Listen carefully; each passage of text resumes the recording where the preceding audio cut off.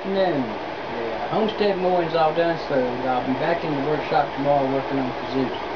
But this afternoon, when I got through mowing, brought and parked the tractor and everything, I came inside. And while I was mowing, I got to thinking about a conversation I'd had in the chat room last night with a couple of old kazoo making friends, and about the oddest things they ever seen a kazoo made out of. And I've made some pretty odd kazoos over the years out of some pretty odd things. But anyhow, when I was riding the tractor, I got to thinking, what if I got down to the shop I could make a kazoo out of in 15 minutes? And when I got back to the shop, what I came up with is what I call the frontman kazoo. This is an old microphone that I needed about 2 inches of the end back here that I cut off, and it was a broken mic. I just kept the case. And so what I've done is made the frontman kazoo. So I'm going to give you a sound test of this stuff. Okay.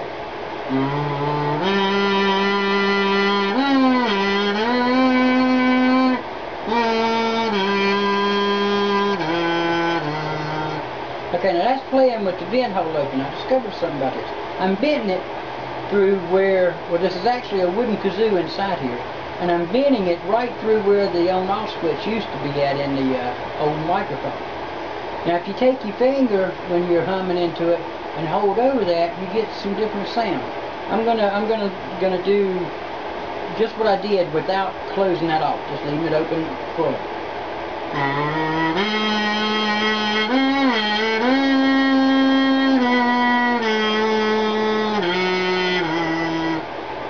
Okay, now I'm gonna hold over that.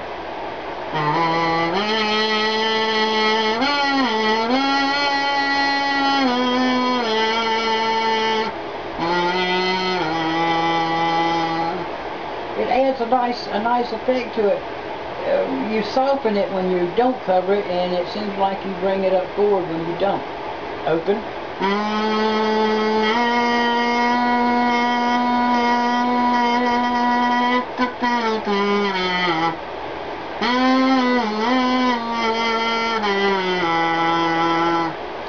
So the frontman microphone kazoo.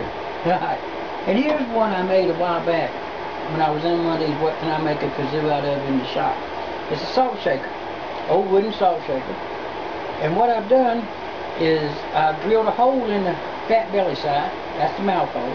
Vent hole is the little tiny holes for the salt to come out of. I'll just use that. And in the bottom, this had a plastic plug about as big as, a little bit bigger than a quarter, to refill the salt. And what I did was cut the center of that plastic plug out. And then I laid a piece of shopping bag over it and pushed the plug into the kazoo, taking that membrane with it and pulling it tight enough. I won't over tighten, but tight enough to do the membrane work.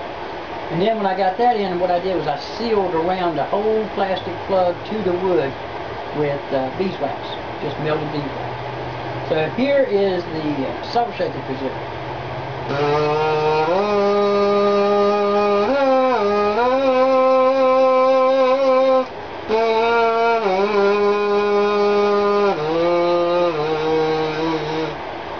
Got an interesting sound, but you can make kazoos out of dang near anything.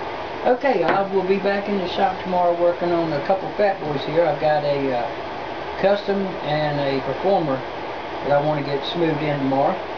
And I got some new kazoos up. If you haven't seen the new Fat Boy, Ultimate Fat Boy kazoo, you got to go check that out. This is a dual resonator, go into a standard Honer neck brace, and I guarantee you it's got to be the loudest wooden folk kazoo in the world. It's got more power than any other wood kazoo I've ever seen. Okay, you take care, have a good day, and I'll see you tomorrow. Come on everybody, hum along. Come on everybody, hum along. Oh, it's a song you all can do, just grab your kazoo. Come on everybody, hum along.